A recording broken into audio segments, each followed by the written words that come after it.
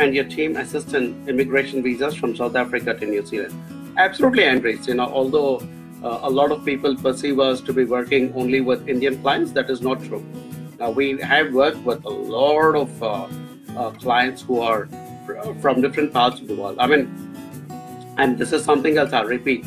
India and China are the two countries which have become the big source countries for different other countries across the world for students, tourists, migrants, workers. So India and China are the two largest countries, sending countries.